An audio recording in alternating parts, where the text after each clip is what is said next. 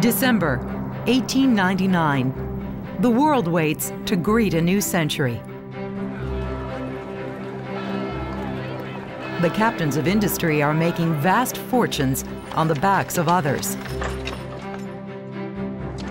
But down narrow streets and dark alleys in the big cities of North America, the future for many holds only the promise of starvation, disease, and a lingering misery.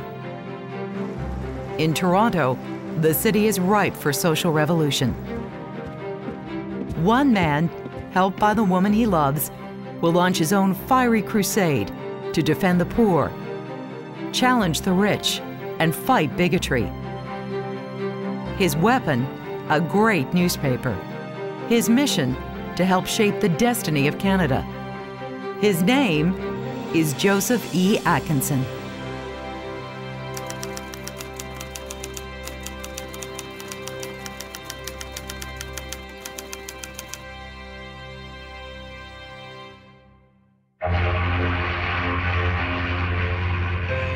"1900 starts with a mass exodus. 1 million immigrants crowd onto ships sailing from Europe. They leave behind lives of poverty and squalor.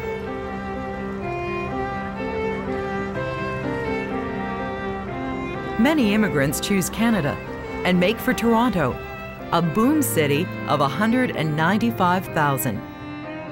The city's skyline is crowned by the spires of 238 churches. And almost everyone living here is of British stock. Toronto is poised to make the leap to industrial powerhouse.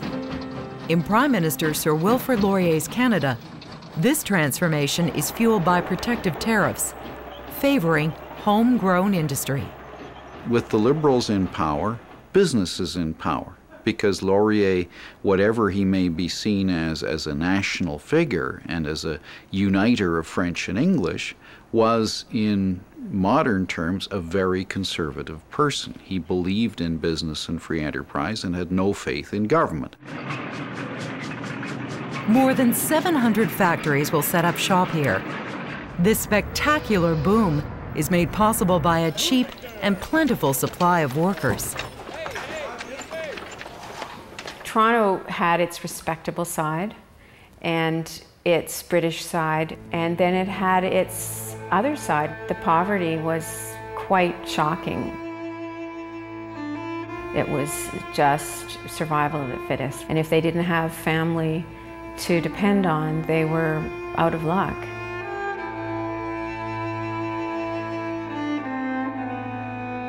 In many sweatshops, the workers are women or children who often toil for 60 hours a week. This grinding hardship is all too familiar to young newspaperman Joseph E. Atkinson. He was born near the small Ontario village of Newcastle in 1865, the 8th child of a desperately poor British immigrant family. Their only books were the Bible and the Methodist hymn book. His childhood of privation and tragedy shaped him for life, and he would say later that he would never forget his own roots and what built him. His father was killed when he was 6 months old. His mother took in boarders to try and make ends meet. The boarders and other working men complained bitterly about their hardships. It's young Joseph's introduction to the class struggle, and it will shape his life forever. Nobody can escape his beginnings, and I despise the man who is untrue to them.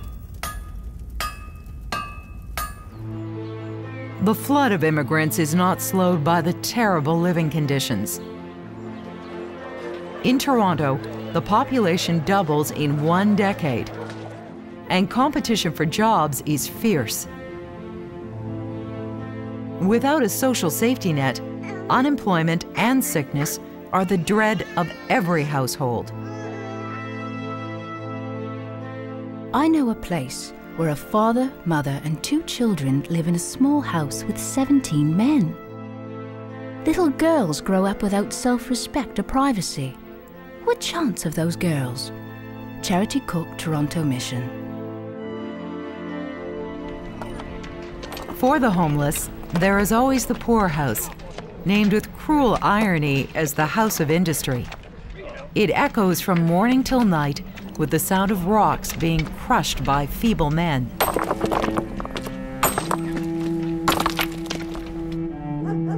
Starving women and children huddle abandoned in shanty shacks, sometimes in plain view of Toronto City Hall.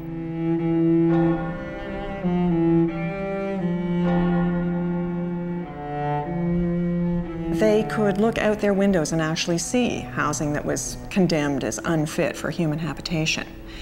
In those houses, various immigrant groups and the extremely poor tried to marry, raise families, and of course, escape from grinding poverty. They didn't always succeed, and particularly babies paid a heavy price for this.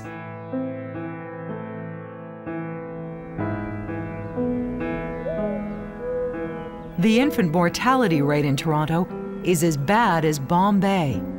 2 in 5 babies do not live past their first birthday.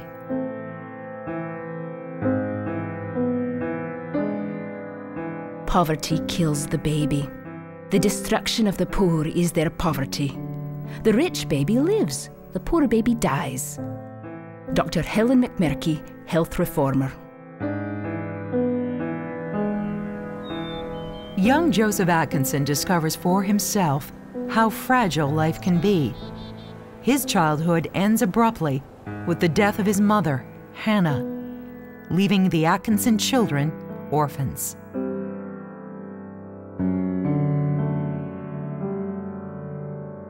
He believed that having to run a boarding house, that her relentless working from dawn till way past dusk, 365 days a year, drove her to an early grave.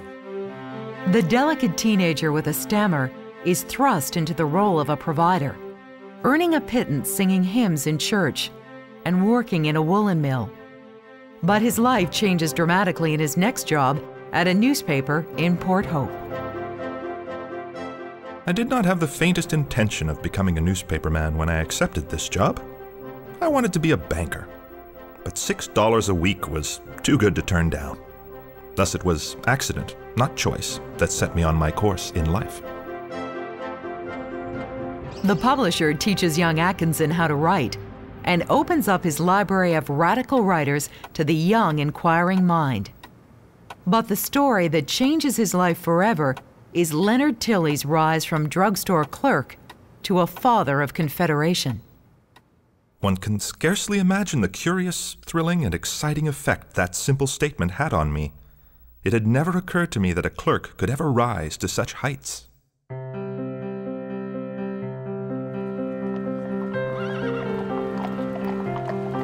The ambitious young Atkinson moves to Toronto and soon becomes the ace reporter at the Globe newspaper. He shares a desk with William Lyon Mackenzie King, who will one day become Prime Minister. They become friends for life. And it's at the Globe that Atkinson falls in love with a beautiful, talented woman. Her name is Elmina Elliott. At 23, she is already a trailblazing female journalist in a man's world. Elmina is smitten by the shy, hymn-singing Atkinson and writes poetry about their romance. The moonlight slants across the beach, the shadows nestle 'neath the tree, but wind and wave and shore and sky bring back a time not long gone by, the night you sang to me. Elmina and Joseph marry in 1892 and take a modest house in Toronto. Their daughter Ruth is born here. The Atkinsons are sublimely happy, but they also care passionately about many other children leading a tragic existence.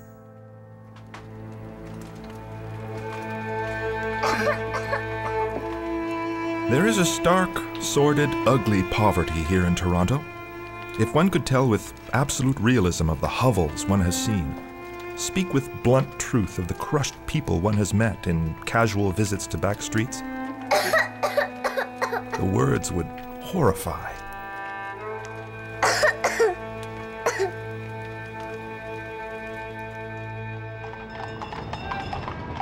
In 1899, Joseph Atkinson's crusade for sweeping social reform gets help from a powerful ally, Prime Minister Laurier. As a reporter, Atkinson had written speeches for Laurier, and now the Liberal chieftain supports him for the editor's job at the Toronto Evening Star. A group of Laurier's wealthy friends hire Atkinson and buy the Star with one aim in mind: to create a liberal beachhead in a city dominated by the wealthy conservative elite.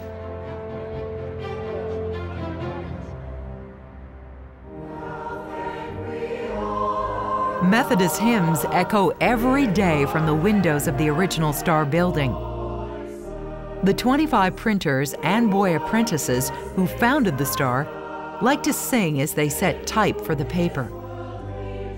Atkinson inherits a newspaper with only 7,000 circulation. But the ambitious newsroom and the new boss share a common goal: to expose wage slavery and the horrors of the slums.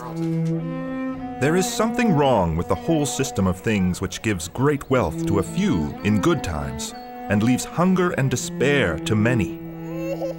The most terrible of all sounds is the unanswered cry of a child for food.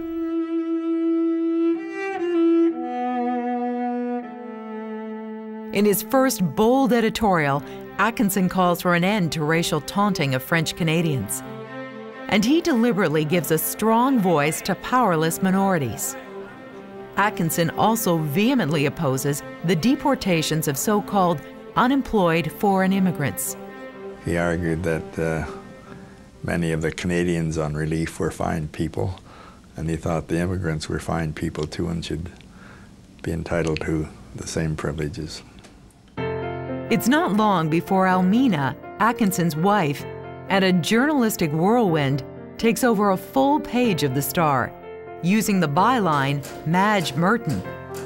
Her soulful columns strike a resonant chord with the readers. We don't like to see how the poor live, how their babies pine and die, how their mothers grow gaunt and hollow-eyed from care and work, and from lack of food and rest. In a young Canada, women still have no vote, and most are expected to find a husband and bear children. But Almina is cut from a different cloth. She supports both the temperance movement to ban alcohol and the suffragette campaign to win the vote for women. Almina also highlights the tragedy of children inside institutions, all too often used as cheap labor. There were some glimpses through the gates of pain that chilled the hearts of those who peered in from outside. Some of us know nothing about it, and oh, how little we try to find out. Almina will be the hidden power behind Joseph Atkinson's meteoric rise in the Canadian newspaper world. He imbues the Star with vision. She gives it soul. Working together, they make the paper prosper. What Atkinson was able to do was to use the increasing financial success of his paper to create an independent niche for himself. In other words, instead of him getting the instructions from party politician, he was going to be doing the instructing. Strengthened by his growing independence, Atkinson sends a far-reaching letter to Sir Wilfrid Laurier, now the Liberal opposition leader. It contains a daring blueprint for social reforms in Canada. Dear Sir Wilfrid, with reference to the report on social legislation, old age pensions would naturally be the first. Unemployment insurance has been adopted only in Great Britain. A law should also be passed, I think, providing for a minimum wage and maximum hours for women. Yours very truly, Joseph E. Atkinson. And Laurier, frankly, didn't even answer the letter. There were other Liberals who sort of had it thrust at them by this powerful figure from Toronto, and of course had to respond because he was a powerful man in Toronto in Liberal circles. Undaunted by this lukewarm reaction, the Star publisher steps up his crusade for reform, and he never wavers from his beliefs. Great wealth is not earned. It is amassed, accumulated, collected, gathered, taken. There are many words to describe the process, but earned is not one of them. The newspaper chief has raised his battle standard on behalf of the working class and the poor. But a raging inferno soon plunges him into a much wider conflict.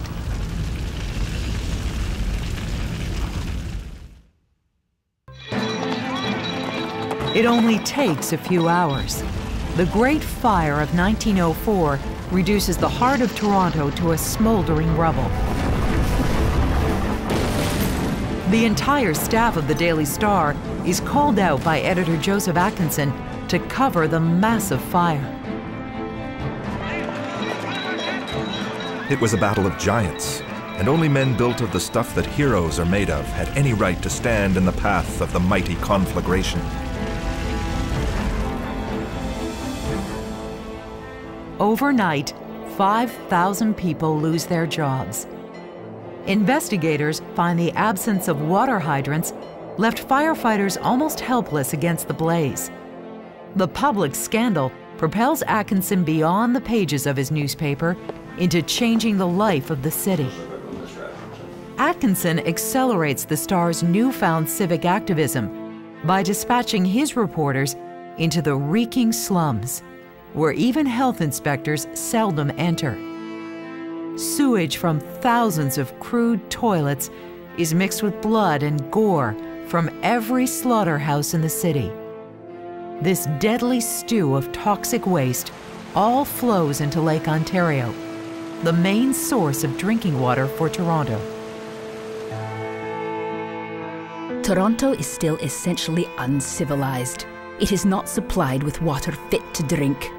And for the sheer lack of public thought, the city lets its own babies die in quite unnecessary holocaust.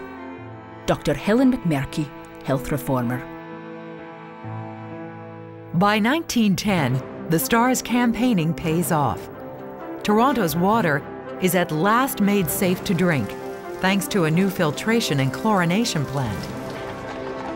It reinforces Atkinson's belief that all vital services should be under public control. The 19th century gave away nearly everything on this continent that was worth having. And the 20th century will be kept busy wrestling with millionaires and billionaires to get them back. When the privately owned Toronto Street Railway lurches towards bankruptcy, Atkinson steps up his attack on the railway's high fares and poor service. Public opinion slowly turns in favor of a takeover by the City of Toronto. The railway is reborn as the Toronto Transit Commission and becomes a model for public transportation. But the reforms dearest to Atkinson are all about humanity. He once considered becoming a church minister. Now he and Almina are strong supporters of the Methodist Church's social gospel movement. It was a social movement developed by the more liberal, progressive members of the Protestant denominations, intended to try and meet the ills of society, and it covered everything from temperance, because at that time alcoholism was rampant and a huge problem, through to widows' pensions, workers' compensation, and all kinds of social programs or supports. In the early 1900s, Joseph Atkinson knows there are only two main powers of persuasion for social reform: the pulpit and the press. He enlists more than a dozen churchmen to write for the Star. Ministers like the influential Reverend Peter Bryce and the firebrand Reverend Salem Bland. The workers of the world are in revolt. They believe the present social order is not just. It is good for the strong, but damnable for the weak. The tide of destitution is rising steadily and threatens to overwhelm us. Atkinson, it would seem to me, had a much larger pulpit than probably any minister in Toronto, because he was able to use his paper to do the kind of reporting to expose the problem and then to begin to develop these solutions to it. Atkinson starts rebuilding the renamed Toronto Daily Star as the paper of the people, and his instructions are clear. Get the news first. Sew it up so the opposition cannot get it. Leave no crumbs uncollected. Then play it big. The publisher pulls out all the stops to build readership.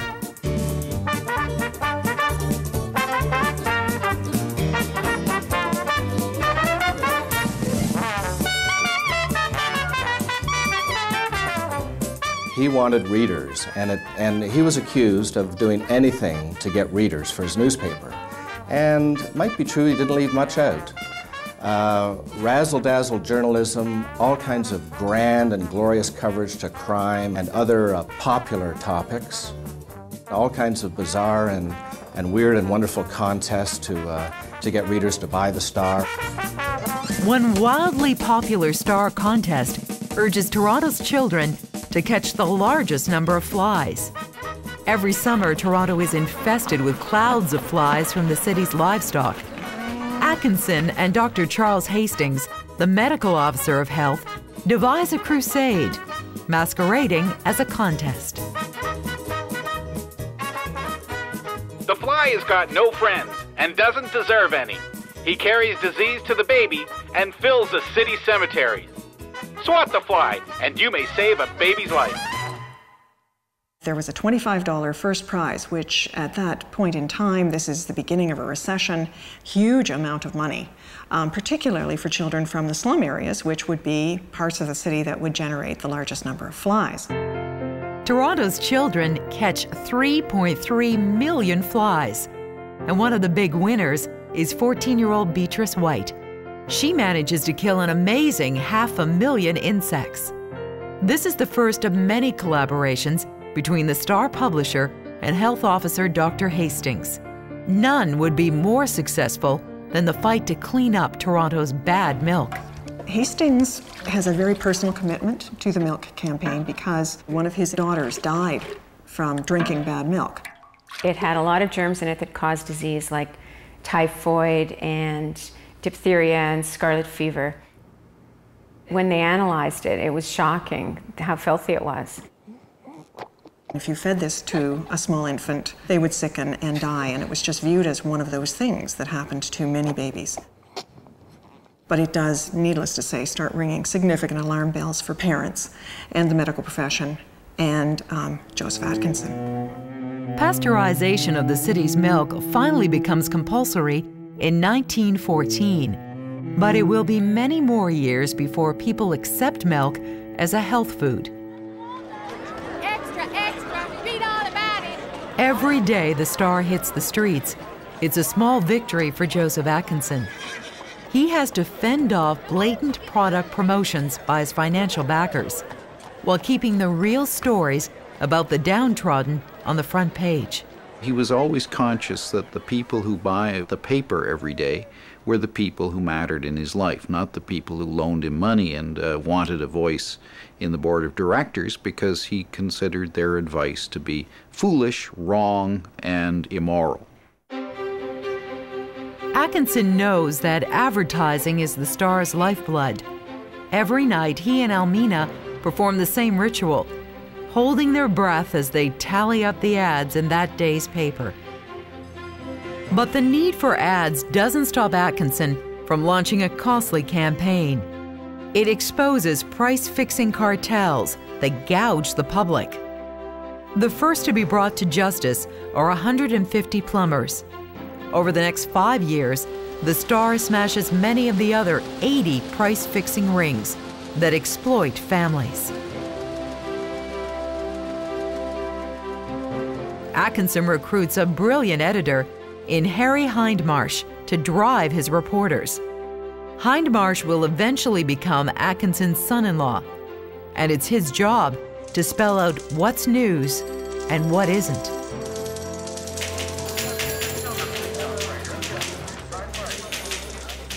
My first impressions were it was just exactly as I'd seen in the movies. Very exciting, noisy and exciting, shouting, reporters pounding their stories out and yelling, "Boy!"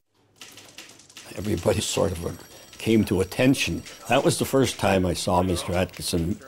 He came in through the editorial department, very, very neatly dressed. Always had a crease in his trousers, just as sharp as a razor. I found out he was the big boss. He was the president of the paper and the publisher and whatnot. Oh yes, I was frightened. Atkinson also strikes a note of fear into the hearts of the privileged rich with his incessant calls for a wealth tax. He clashes with his biggest advertiser, Sir John Eaton, head of the department store chain. Privately, Eaton views Atkinson's radical policies as Bolshevism, and in 1921 pulls all his advertising from the Star. The boycott is supposed to bring Atkinson to his knees, but it also hurt sales at Eaton's. The year-long, costly standoff only ends when Sir John dies suddenly at 46. The Eaton ads quickly return to the Star. But behind his titanic newspaper struggles, Atkinson also displays the human touch. He launches 2 campaigns that will change the lives of Toronto's needy children.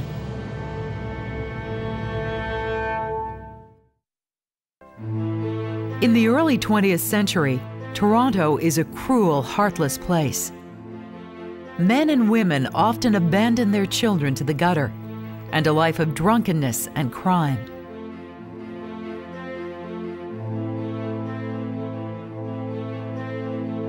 Joseph Atkinson's Star devotes front-page coverage to their misery. Every reporter is assigned to write about the slums. Even a young Ernest Hemingway, who kept this Star story in his private papers all his life.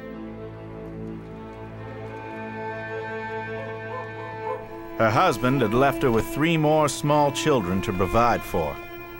She had worked until she had become a shadow, but she would never give up. She worked for them, she starved for them, she literally gave them her body. When a woman begins to sacrifice, there is no limit except death.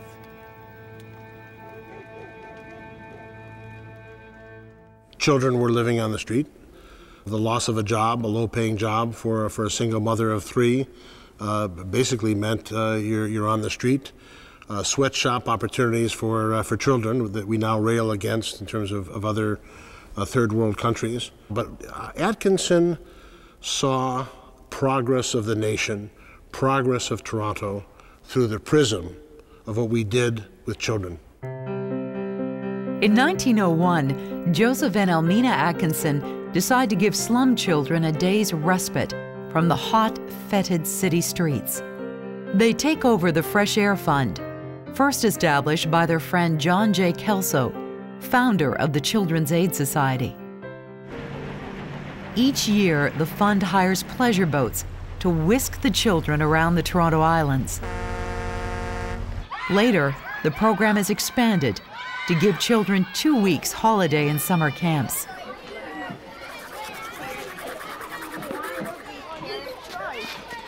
Elmina is deeply moved by the early Fresh Air Fund trips, all paid for by readers.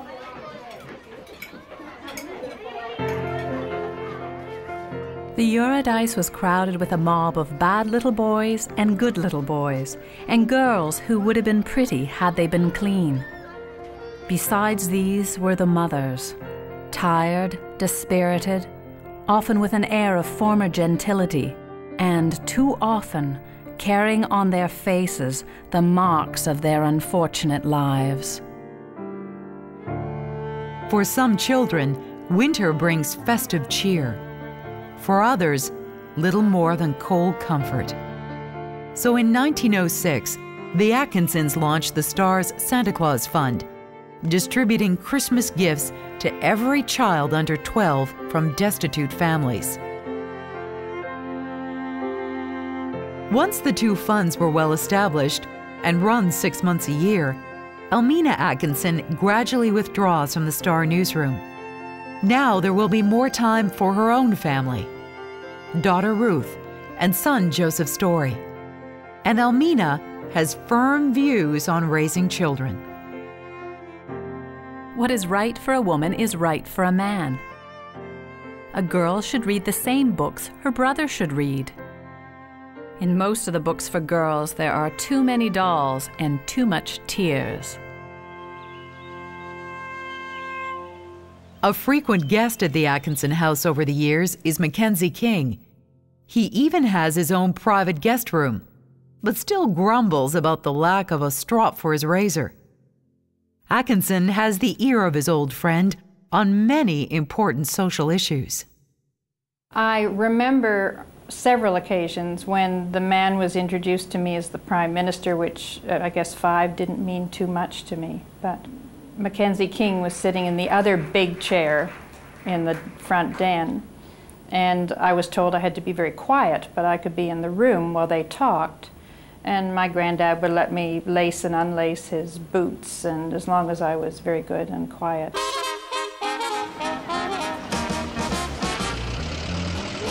The Roaring Twenties is a decade of freewheeling optimism right across Canada.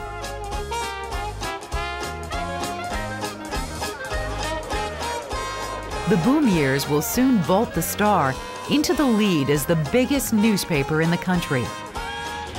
More readers and more ads also give Joseph Atkinson a bigger voice.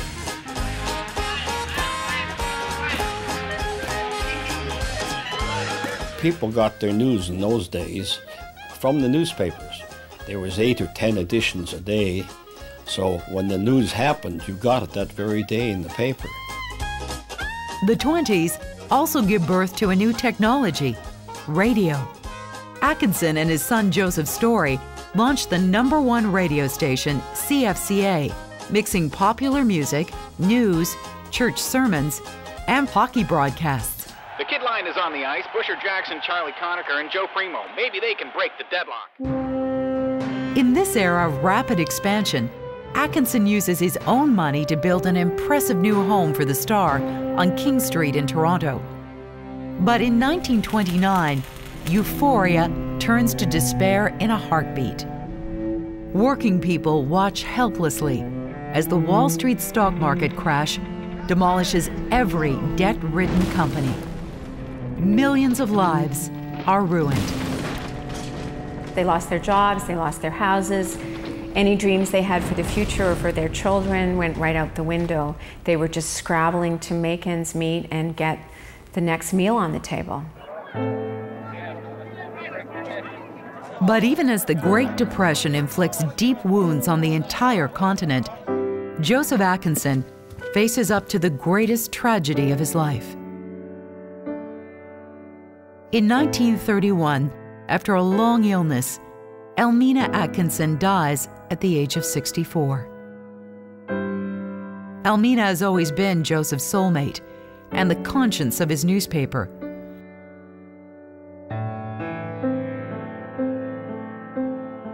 Her death leaves a huge void in his life, and the great publisher slips into seclusion.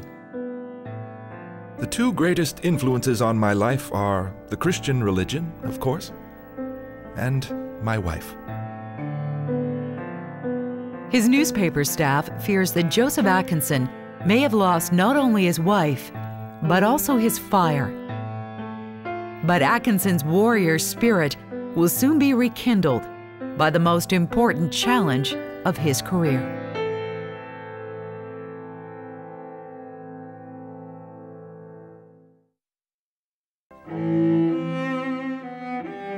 In just 5 years, the 30s depression brings Canada to its knees. Industry-rich Toronto is thought to be immune from this fallout, But by 1934, 120,000 people in Toronto are unemployed and on relief. What the Depression did, wasn't create worse conditions for the Canadian poor. Where the Depression made a difference was more often to middle-class people who'd been accustomed to floating above all that poverty and social turmoil and misery as something that wasn't any of their business.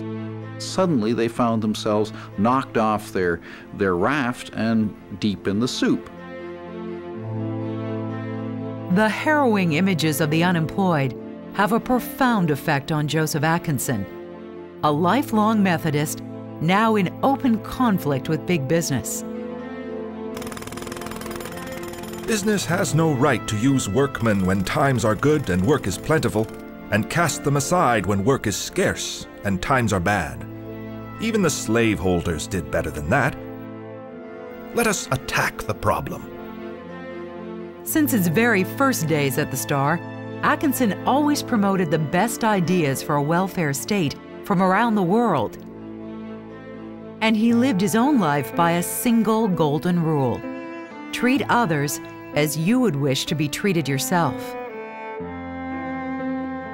Everyone knows, and some have their knowledge out of bitter experience, that thrift is no guarantee against a penniless old age. That willingness to work is no guarantee against unemployment.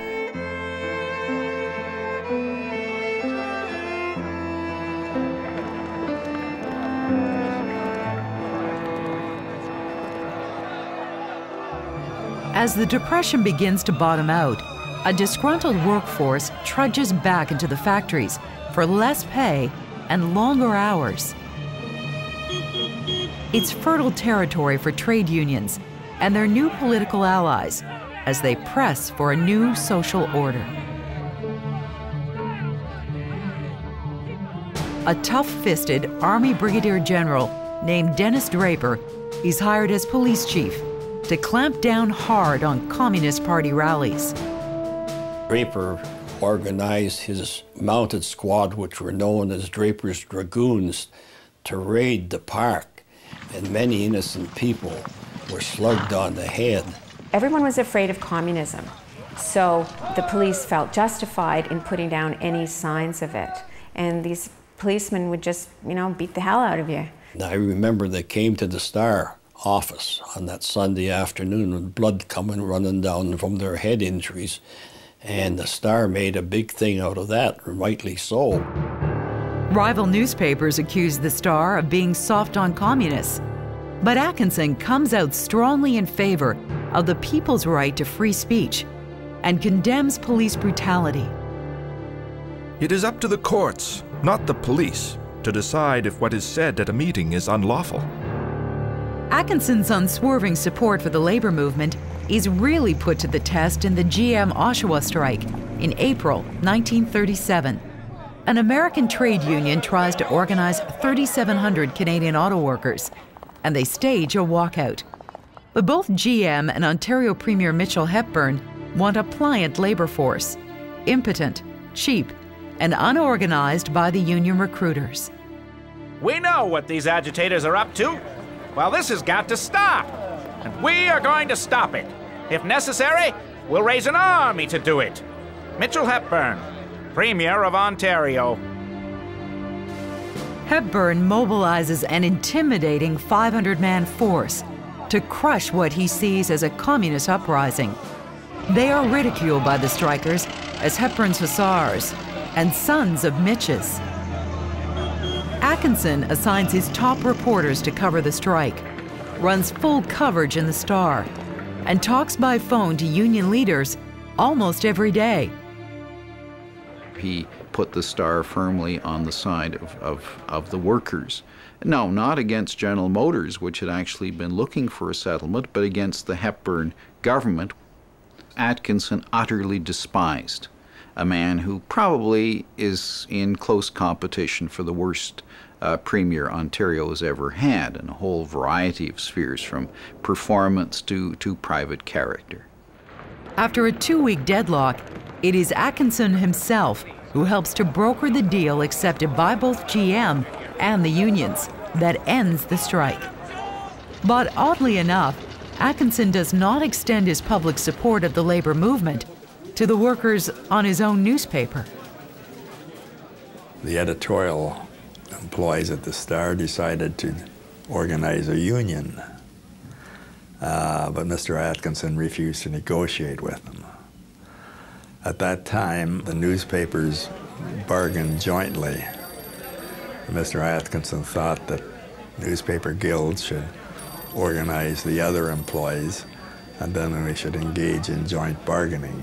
But it's hard to understand that position in view of what he said in other instances. The runaway success of the Toronto Star has made Joseph Atkinson immensely wealthy. But he never likes rich men, and he continues to call for a high tax on excessive profits to help pay for welfare programs. The state is not wet nursing unfortunate people. It is spreading the income of the nation more evenly, so that there may be less anxiety, less destitution, less misery, and less suffering. Atkinson is ostracized by the rich and powerful, who mock his newspaper as the Red Star. He would dine alone at one of the clubs in Toronto because none of the industrialists and the capitalist elite would have anything to do with him. The elite would vilify him through other newspapers. He must have been one of the toughest guys that we've seen in this country for the abuse he took, for the stands he took.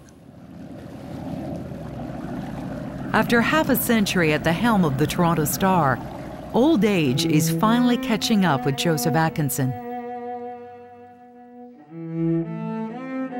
He still feels the loss of his wife Elmina, 17 years after her death.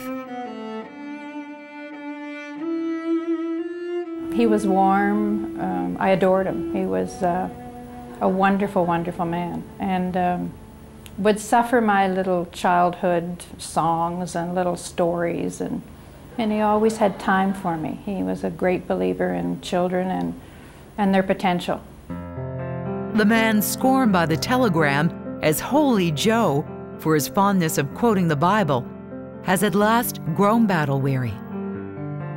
I have spent my life fitting out a great ship for a voyage, and every time I am ready to set sail, I have to make some further improvements for a still greater voyage.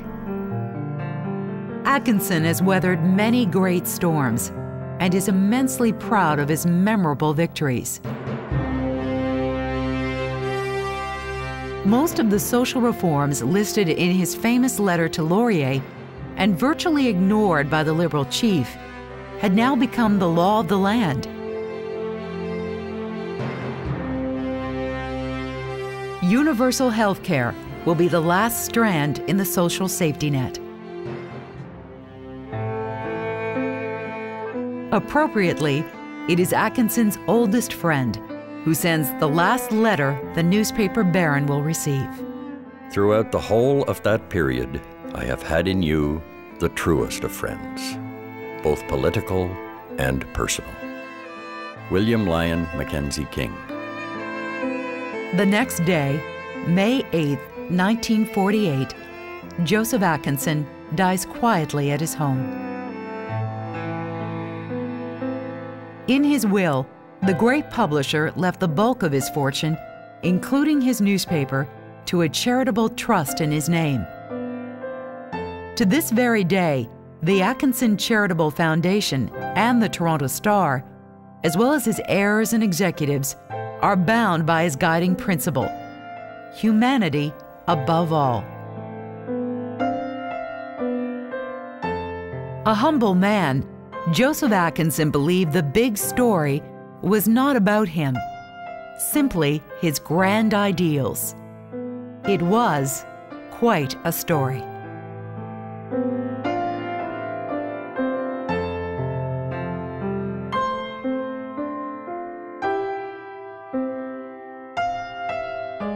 Toronto probably would not be Toronto without Joseph Atkinson and the Star, largely because there has to be a voice of social conscience. The Star had a very different origin, and when Atkinson took over and used it as a vehicle for his own social gospel beliefs, he was consistent. And that's highly significant because people rely on voices like that.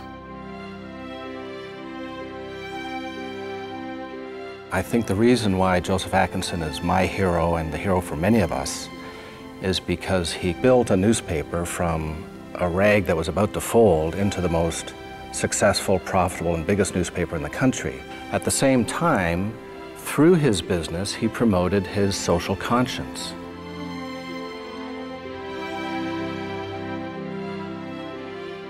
Imagine if everybody in society, if every one of us, took a good look at our difficulties and our trials and tribulations as children and growing up, and then went about trying to help other people with the same problems.